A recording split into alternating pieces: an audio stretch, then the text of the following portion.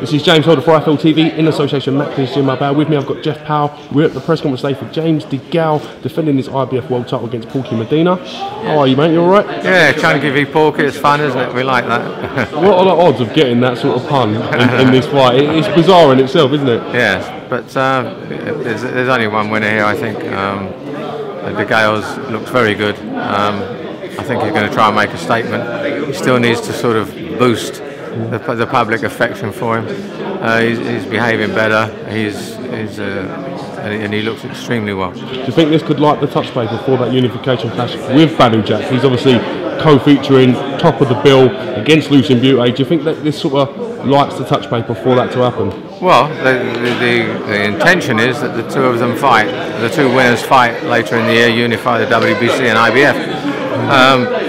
James would very much prefer Badou Jack to win because he's already beaten BUTE, and Froch has beaten BUTE before. Now Lucien is on a comeback. He's looking more spirited. He's looking a bit more like his old self. But if BUTE were to win, it becomes a little more problematic, the unification fight, because it probably would not be a big seller in Britain, given that BUTE's lost to both James and to Carl.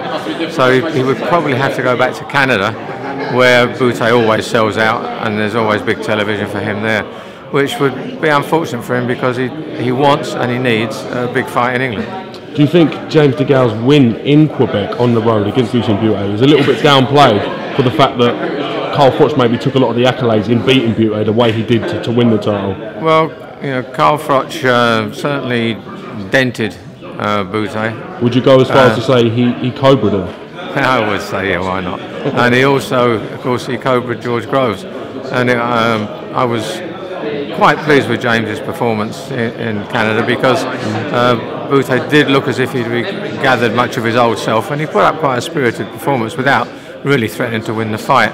The disappointment was George with Badou Jack. Badou Jack had not looked very impressive in his previous fights, and to lose that was probably, well, the knockout at Wembley was the most physically crushing thing of all. But in terms of his optimism, that must have been quite devastating for the Saints. I want to come to George Groves in a moment if I can, but again, I just want to touch a little bit on Callum Smith being the mandatory for the winner of Badou Jack versus Lucien BUTE. I know a unification fight will overrule any sort of mandatory obligations, but again, it's interesting to have another young British fighter, 168, looking to contend, isn't it? Well, we're in a boom time for British boxing with all the world champions. So many, in fact, it's almost too many for some of the lesser lights because they're not getting the kind of the coverage that they maybe deserve. Yes, but having said that, Callum is one of the brightest of the rising stars. He's the best of the brothers. Bless them, fantastic, that family, having 4 British champions. And but he is the danger man coming up for the royalty of the super middleweight division without question. He is going to be a handful whoever he fights. He doesn't want to go too soon though. I would think the winner of Jack and BUTE, if he took it next year, would be about right. He might need a little bit longer to take on James. I mean, how big potentially could that fight be? Do you see that as a future stadium fight, or do you think it's a fight that could maybe go under the radar a little bit? What are your thoughts on that? I do feel that he's got to, Callum has got to be brought out more into the public domain. People are aware he's a good fighter.